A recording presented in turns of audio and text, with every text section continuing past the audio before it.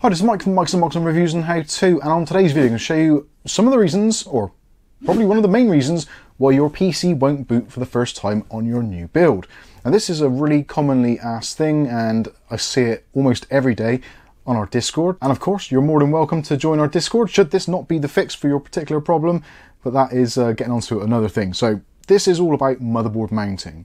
Now this is actually probably one of the most important parts of your PC build, and that is getting the mounting pillars right.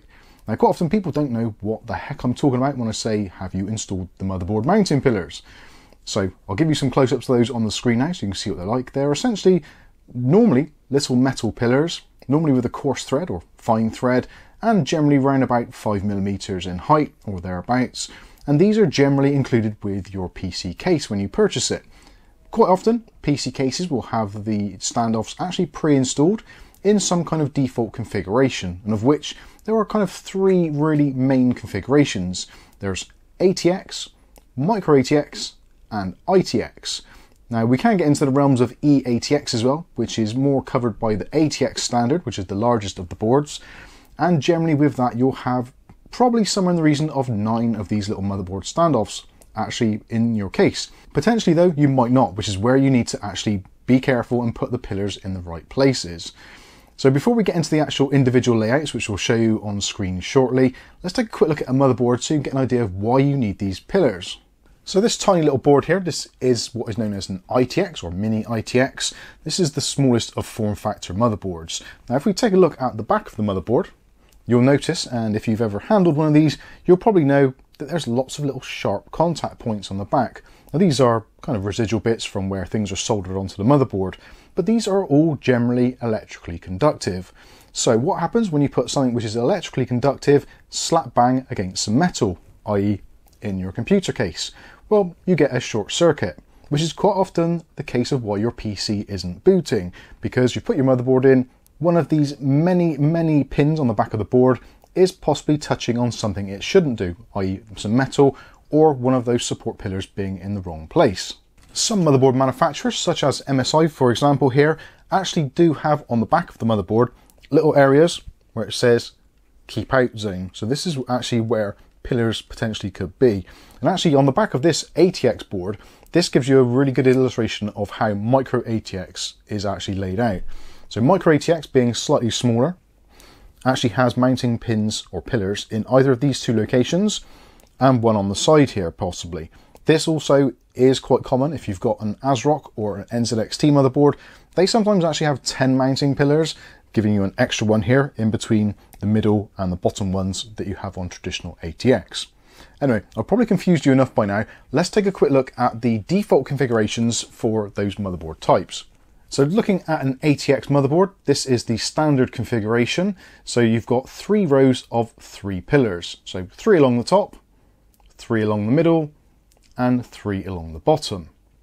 Now these all need pillars underneath them to support the motherboard, and especially in the bottom corner where potentially you're going to be plugging in things like your front panel I/O, and if you put pressure on there whilst the motherboard is on, which you probably shouldn't do, it's going to flex and potentially could short out your motherboard.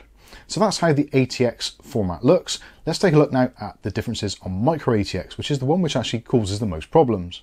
So with Micro ATX, we have 3 pins at the top, the same as we do with ATX, and in the middle, generally you also have those 3 pins as well. Due to some of the size differences on Micro ATX motherboards, some of the boards may not have the outer 2 pins, which are on the far right hand side of the board, near where you plug in your main 24-pin power connector.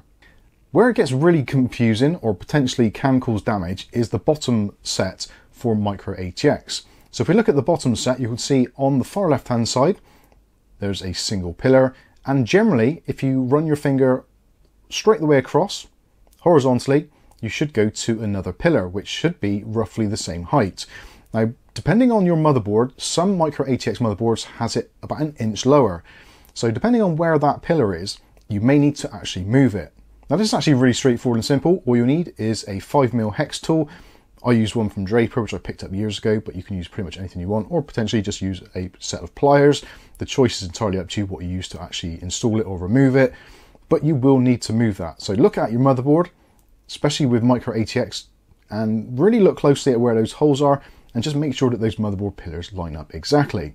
Again, micro ATX is probably the most problematic and has the most differences with those extra pillars on the far right hand side, near where your CPU power is, or in that bottom corner where things can be moved either up or down a little bit. So really do pay close attention to where those are.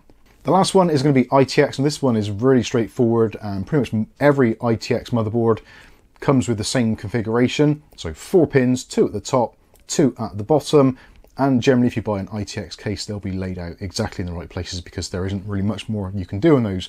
Where it does get a little bit more tricky is if you've got like an ATX case or a micro ATX case, but you're installing an ITX motherboard, you're definitely going to have to move some pillars around, or at least double check them to make sure they're in exactly the right places.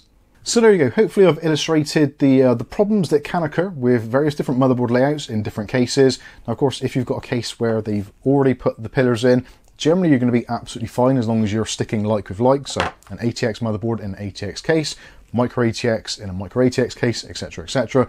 You should be absolutely fine. But definitely do check before you mount it. It's quite easy to do. Just place your motherboard over the top and just make sure that all the pins line up and that you've got a screw through each one of the holes. Sometimes just not having one of those pillars in the right place can cause all the problems and stop your PC booting.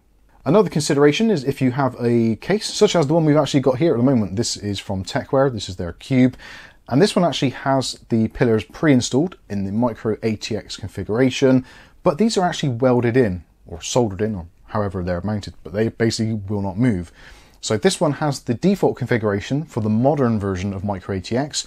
So you do have the extra pin just slightly lower, but they have left a screw thread there. So if you have a motherboard which does use the older style mounting, you can put one in there. So you can put an extra pillar in. They do include them in the bag, as they do with most cases. Like I said earlier, cases generally come with a bag of screws and pillars, etc., which you're probably seeing from some B-roll I shot a little bit earlier. But what do you do if there's a pillar in the wrong place and you can't physically move it? Well, really you should be able to move it, but if there's a case of some sort of bad design going on, what you can do is get some electrical tape or just a bit of card, or maybe a little bit of rubber, something like that, just to try and isolate that metal from the back of the motherboard. It shouldn't cause too many problems, but again, if you're not entirely sure, please feel free to reach out to us either in that comment section below or head over to our Discord and we can have a chat about it. So hopefully this video has gone some way to perhaps educate and also inform you of the different variations of the layouts of motherboards, and potentially if you've got a PC which hasn't been able to boot, this might have been the problem. Again, you can also find out an easy way if you're going to put your PCI Express cards in and for some reason the screws aren't lining up and you can't fix your graphics card in because the motherboard is actually sitting about 5 to 10 millimeters lower than it should be. That's pretty much a giveaway, so do check those pillars. Anyway, I've rabbled this on for way too long. Hopefully you've enjoyed this video. If you have, smash that like button. If you want to see more content like this on a daily basis, then maybe consider hitting that subscribe button and the chime notification. That way you'll be notified of future video releases. But for now, I've been Mike. This is Mike's Unboxing Reviews and How To, and hopefully we'll catch you in the very next video. Thanks for watching.